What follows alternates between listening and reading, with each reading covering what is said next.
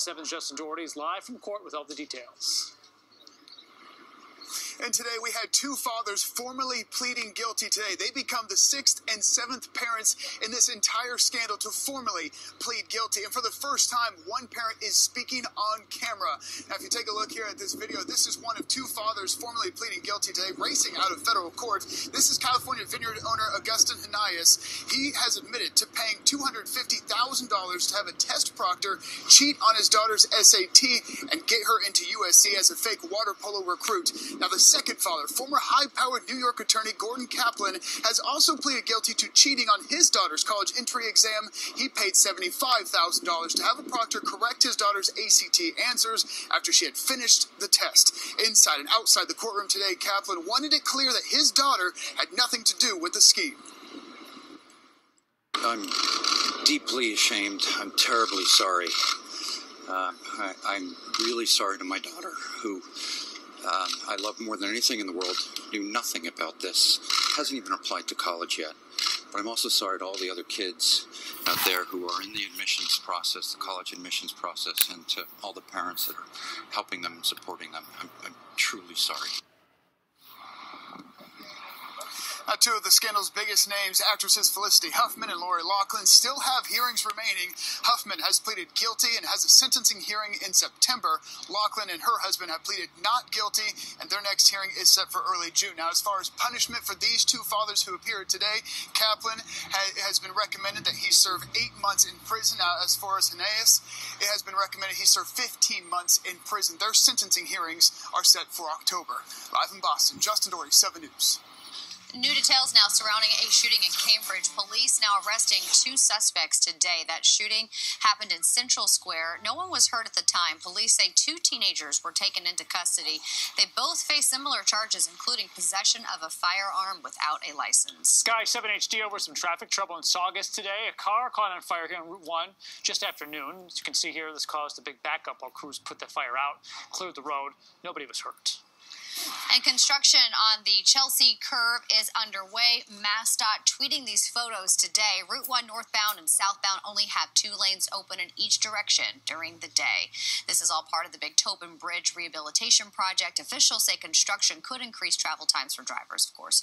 The project is expected to take 2 years. A Vermont mother facing charges today following a dangerous drive. Police say 32-year-old Monica Donofrio allegedly ran over another woman with her van. That victim is now in the hospital with some serious injuries. Donofrio is charged with operating a motor vehicle, resulting in some serious injury. A fire breaking out at a home in Salem overnight. It happened on Phillip Street. You can see serious damage done to the house. The windows shattered. Apparently the fire started in the kitchen. No word on what sparked the fire. And we're following more news today. For the first time ever, a great white shark has been tracked to a group of islands off the coast of Connecticut. So we have these photographs. They were taken by an organization tracking marine life. They show the group tagging the shark named Cabot. He was spotted Monday morning in Long Island Sound near Connecticut. Like we mentioned, wildlife workers say Cabot has logged 4,000 miles since last October.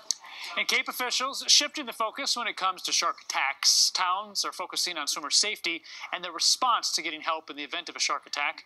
Tim Caputo explains the safety measures being implemented this summer. We know they're out there. Hundreds of great white sharks lurking in the water off Cape Cod. I see him pop back up, start screaming. Last summer, for the first time in more than 80 years, worst fears were realized when Arthur Medici died after being attacked by one. The 26-year-old was boogie boarding in Wellfleet with friends. So this year, Cape Cod officials are adding new safety measures, but nothing that'll specifically prevent a shark attack. There isn't a solution like people are looking for. There's no one solution that we can implement that's going to make everyone safe from sharks. Instead, the focus is on getting quicker help for anyone who's attacked. I'm at Newcomb Hollow Beach, and I've just seen a staffer get bit by a shark. Cell service is notoriously spotty at beaches on the Outer Cape, so emergency call boxes will be added for an instant connection to 911. Wellfleet is also purchasing an ATV that can navigate the dunes to quickly reach someone who's been bitten by a great white.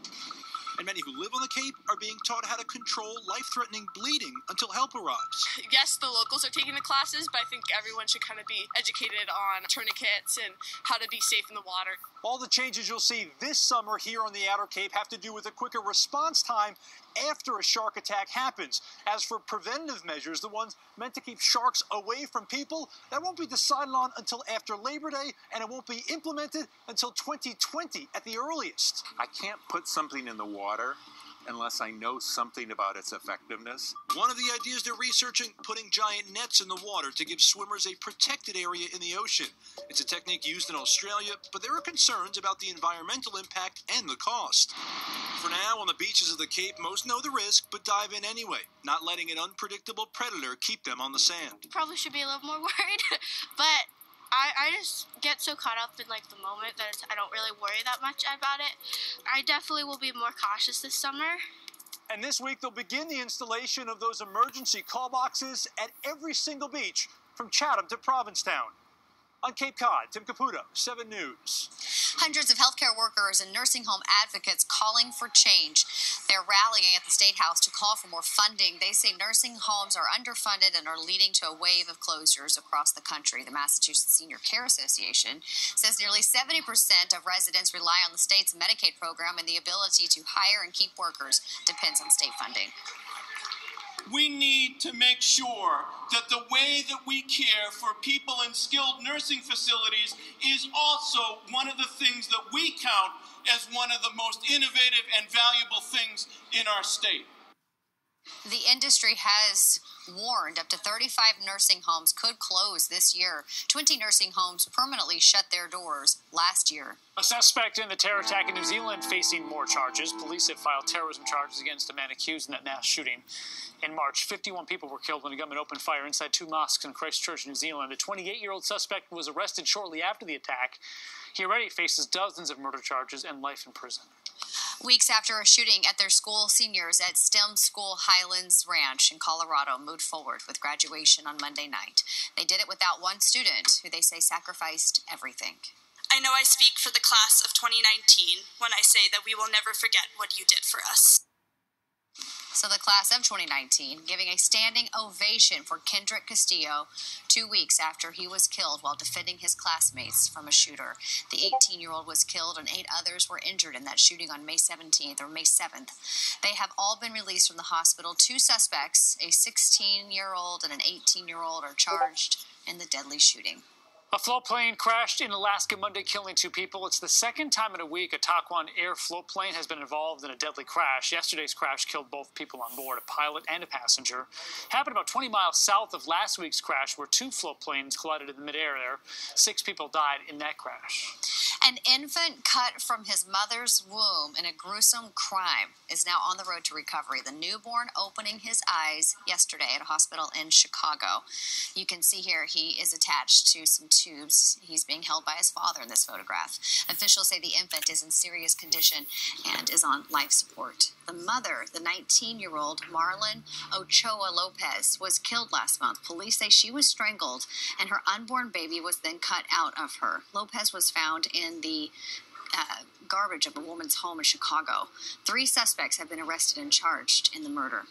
Alabama Public Television has pulled an episode of the PBS children's show Arthur off the air because it included a same-sex wedding. Now, the episode aired nationally on May 13th, showing Arthur attending the wedding of his teacher and partner. The Alabama station aired a rerun instead.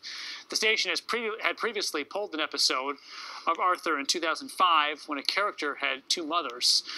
Also here, the Game of Thrones finale, setting a ratings record at HBO. More than 19 million viewers watched the final episode of that series Sunday night. On the average, each episode of the final season drew more than 44 million viewers when you account for those who see the show after it airs live. A restaurant on the North Shore getting national attention for having the best sandwich. People magazine named Nick's Famous Roast Beef in Beverly the best sandwich in Massachusetts. The restaurant was recognized for their large beef with cheese and sauce. All right, still ahead here at 4:30, a family of bears trying to go for a ride. The owner of this car talking about that wild sight. And a lot of sunshine today and a lot of wind as well. The sunshine is back tomorrow, but not so much for the wind. We'll have your full forecast coming up. And ahead at 5 o'clock, a toddler is recovering after being hit by a Boston police cruiser in the South End. Now, local officials are reacting to this story. Pats wide receiver Julian Edelman here to stay. The team reportedly finalizing a contract extension. Those stories, so much more coming up right here on the news station. Yeah.